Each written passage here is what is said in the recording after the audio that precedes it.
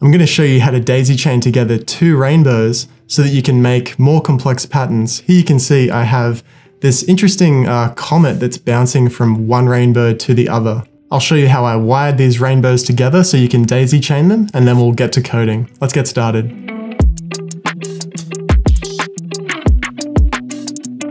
I've connected the two rainbows together using 3 wires. I've connected the grounds, that's the negative symbol, using the black lead. The positive, that's for power, using the red lead. And I've connected the DO on one rainbow to the DI on the other. So that's the data output of one connected to the data input of the other.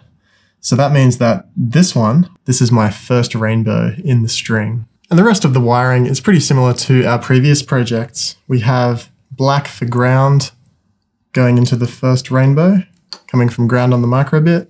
We have 3V on the red, going to 3V on the first microbit, and yellow going from pin 0 on the microbit to data on the first rainbow. And then all these connections are daisy chained to the second. Double check your wiring and then connect your microbit to your computer with the USB lead. And we're ready to start coding. Let's begin with an import of NeoPixel. GlowBits are compatible with the NeoPixel driver library. We're working with 2 rainbows here, so that's 26 LEDs connected together. I'll create a variable called num LEDs and assign that 26. We'll declare the rainbow. NeoPixel.capital pixel. We're on pin 0, and we have num LEDs connected. So this comet effect, we have the head of the comet, which is the brightest LED, and then they kind of tail off. They become dimmer and dimmer after that first LED. So I know I'm going to want some starting brightness, and that's the head of the comet. I'll call that head brightness. And we'll stick to 60 for now. And then in our loop, we know we're going to assign the head brightness to the first LED, and then we'll take some smaller brightness and assign that to the next LED, and so on until the tail kind of disappears. So for now, I'm just going to use a variable called val and set that to head brightness, and then loop through every LED for I in range 0 to num LEDs. We want to assign that brightness to the first LED. Rainbow I equals val.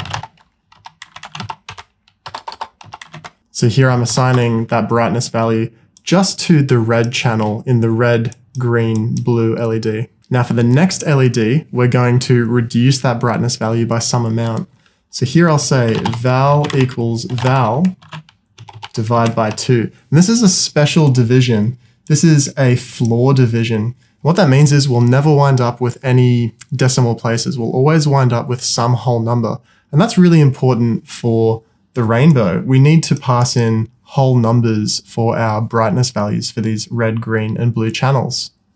I think that's enough to get started with. So I'll exit the for loop and call rainbow show to update the LEDs. And then we'll throw in a sleep for, let's say, 50 milliseconds. Connect to your microbit with the connect button and select it from this list that appears. And then we can hit flash. Okay, so far so good. We've got our bright LED, and then the adjacent LEDs become dimmer and dimmer in one direction. All right, now we need to animate the LEDs, and we're going to use the old trick from the LED marquee project. I'll declare a variable called frame and set that to 0. We're going to start on the 0th frame of animation. And then this is where the magic happens, where we index the LEDs. I'm going to pad that out so we can see it a little easier. So I'm going to put the index inside some brackets and add frame to it. And then take all of that and use the mod of num LEDs. And just briefly, what this is doing is we're incrementing which LED is going to be the head of the comet. And then by taking the mod num LEDs, we're wrapping around when we reach either end. So when we go beyond the 26th LED, it's going to wrap around and start again from the start. And of course, to make this animate, we're going to have to increment frame. So I can say frame equals frame. And I think to make it move in the right direction, this will have to be frame -1. Flash the code. Look at that. How nice is that? We have a beautiful bouncing comet. It's kind of bouncing from one rainbow to the other. I'm going to give it a longer tail. I'm going to take this value update and I'm going to divide it by, I don't know, maybe just 1.5. You know, it just occurred to me that we're going to get an error if we want to modify how our comet is built. So this is going to affect how the tail length is created. And we can only use integers here. So maybe it would be better to say value times 0.5 and then round the result. That's the same as saying value divided by 2, and we're rounding to an integer.